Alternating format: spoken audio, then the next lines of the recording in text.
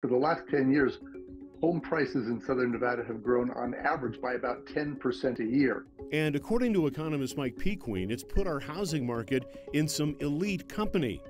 According to Zillow data compiled by Architecture Lab, Nevada saw a 158% increase in the average price of a home over a 10-year stretch ending in 2023. Based on new Census Bureau findings, Pequeen says the reasons include higher wages for jobs that don't require a degree, benefits provided by labor unions, and retirement.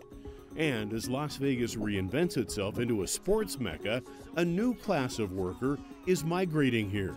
Every new season of the NFL, they change hands, and they either come from the East Coast, even LA, and that brings a lot of our luxury people coming here. Like, I could tell when I came and visited, and I'm pretty much flying out every week, that I just was not aware of the growth